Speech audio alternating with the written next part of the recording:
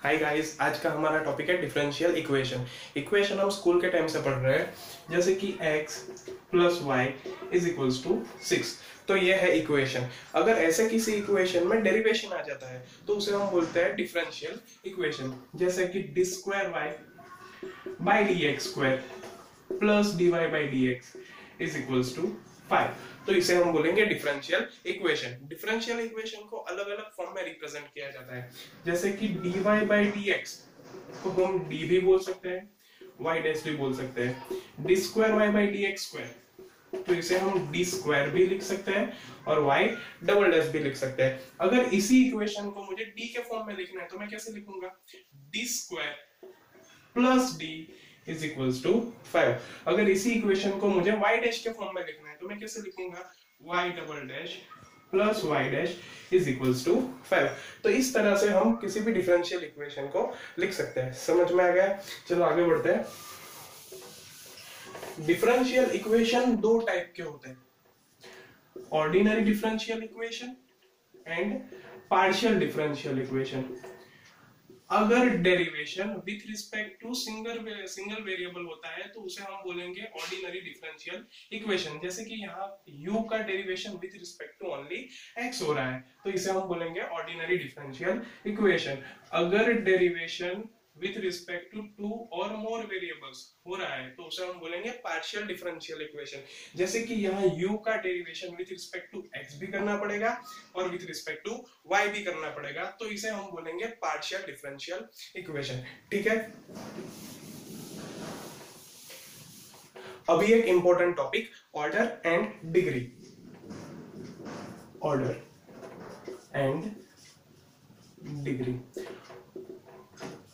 Order यानी highest derivative of differential equation. कोई भी इक्वेशन में जो हाईएस्ट डेरिवेटिव होगा उसे हम उसका ऑर्डर बोलेंगे। और degree means power of highest derivative. ठीक है, चलो एक एग्जांपल लेते हैं। D square Y by D x square plus D Y by D x plus Y is equals to 8। और हमें बोला गया है कि इसका ऑर्डर और डिग्री फाइंड कीजिए।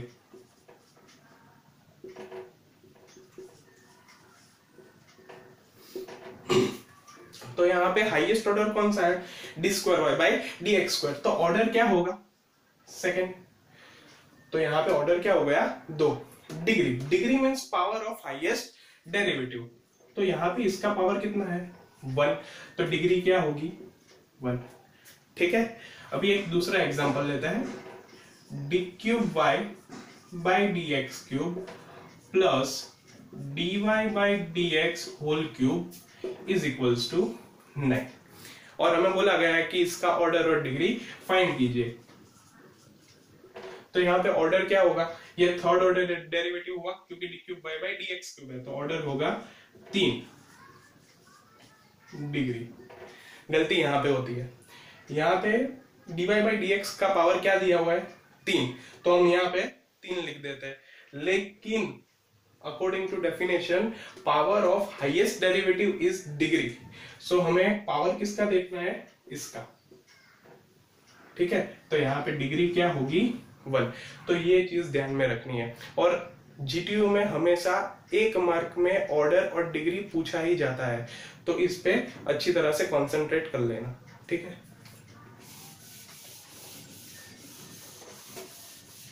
अभी नेक्स्ट टॉपिक है फॉर्मेशन ऑफ डिफरेंशियल इक्वेशन।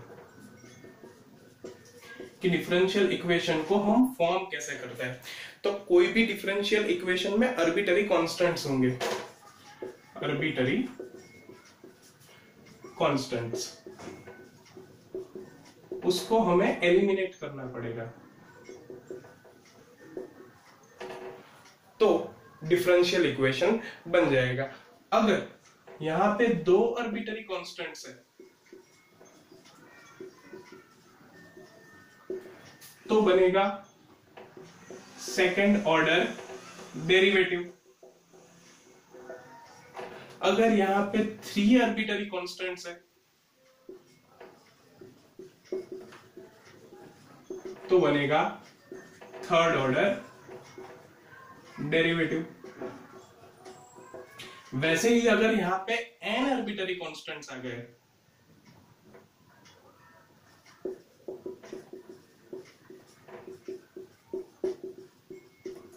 तो बनेगा nth ऑर्डर डेरिवेटिव। समझ में आ गया? एक एग्जांपल लेते हैं, y is equals to a cos omega t plus alpha. ठीक है, तो यहां पे 2 आर्बिट्ररी कांस्टेंट्स है a एंड अल्फा। तो 2 आर्बिट्ररी कांस्टेंट हुए, तो जो हमें आंसर मिलेगा वो सेकंड ऑर्डर डेरिवेटिव होगा। ठीक है, तो इसके लिए हम क्या करते हैं, विथ रिस्पेक्ट टू t पहला डिफरेंशिएशन करते हैं। तो a as it is cos omega t plus alpha, उसका होता है minus sine omega t plus alpha. Omega t का फिर से क्या होगा, ओमेगा। ठीक है, plus cos omega t plus alpha as it is a का डेरिवेशन क्या होगा, 0, क्योंकि a कांस्टेंट टर्म है, तो यहाँ पे वो टर्म लिखने की कोई जरूरत है नहीं। ठीक है, अभी इसको हम बोल देते हैं इक्वेशन 1। वंस अगेन डिफरेंशिएशन करते हैं, d square y by dt square omega a as it is minus sine omega t plus alpha का क्या होगा, minus cos omega t plus alpha. Omega t का फिर से क्या होगा, ओमेगा, तो यहाँ पे हो जाएगा ओमेगा स्क्वायर। ठीक है, plus minus sine omega t plus alpha as it is, और ओमेगा एक कांस्टेंट टर्म है तो उसका डिफरेंशिएशन क्या होगा, 0, तो वो टर्म हमें लिखने की कोई जरूरत है नहीं। तो ये क्या होगा, minus omega square into cos omega t plus alpha. ठीक है, अभी a cos omega t plus alpha according two equation 1 क्या है, y, तो यहाँ पे हम क्या लिखेंगे, minus omega square into y। ठीक है, अभी इस टर्म को इस साइड ले आते हैं, तो वहां पे माइनस है तो यहाँ पे आ जाएगा, तो क्या बन जाएगा, प्लस। तो d square y by dt square plus omega square y is equals to 0, which is required differential equation. अभी देखो 2 आर्बिट्ररी कांस्टेंट है, तो यहाँ पे हमें सेकंड ऑर्डर डेरिवेटिव मिला। ठीक है, समझ में आ गया? चलो एक और एग्जांपल देखते हैं।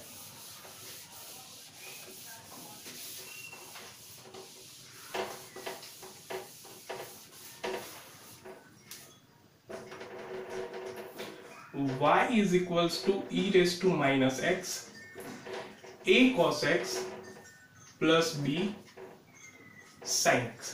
ठीक है, और हमें ऐसा बोला गया है कि ये y double dash plus 2y dash plus 2y is equals to 0 का एक सॉल्यूशन है, ऐसा वेरीफाई करो। ठीक है, तो हम क्या करेंगे, विथ रिस्पेक्ट टू एक पहला डेरिवेशन करते हैं, y dash is equals to e raise to minus x as it is a cos x का क्या होगा, minus a sin x, b sin x का क्या होगा, प्लस b cos x। ठीक है, plus a cos x plus b sin x as it is, और e raise to minus x का क्या होगा, minus e raise to minus x। ठीक है, अभी इसको बोल देते हैं इक्वेशन 1।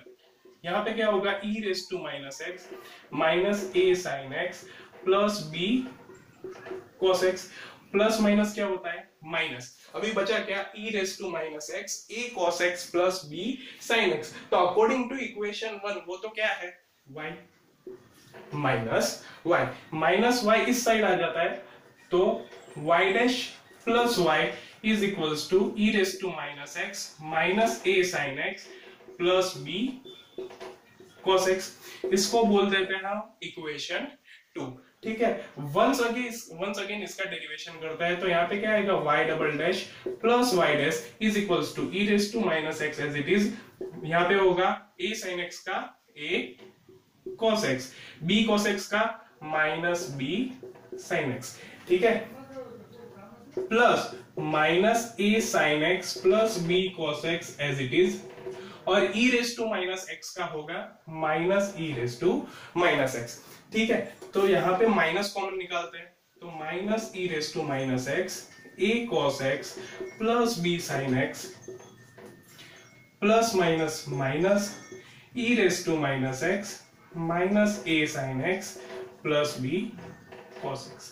ठीक है, अभी according two equation 1 e raise to minus x a cos x plus b sin x तो क्या है y, तो यहाँ पे क्या आ जाएगा माइनस y। और according two equation 2 e raise to minus x minus a sin x plus b cos x क्या है y डैश प्लस y, लेकिन यहाँ पे क्या है माइनस, तो क्या बचेगा यहाँ पे minus y dash minus y, so minus 2y minus y dash. इस टर्म को हम इस साइड ले आते हैं, तो क्या होगा y double dash plus y dash plus y dash 2y dash plus 2y is equals to 0। तो इस तरह से वेरीफाई हो गया कि ये इक्वेशन इस इक्वेशन का एक सॉल्यूशन है। दूसरी एक चीज देखो, यहाँ पे आर्बिट्ररी कांस्टेंट कितने थे, 2 a एंड b, तो यहाँ पे मिला सेकंड ऑर्डर डेरिवेटिव। ठीक है, समझ में आ गया। तो आज का लेक्चर हम यहीं पे कंप्लीट कर रहे हैं। अगर आपको कोई दिक्कत है तो मुझे आप कमेंट में लिख सकते हैं। ठीक है, thank you for watching my video and don't forget to subscribe my channel.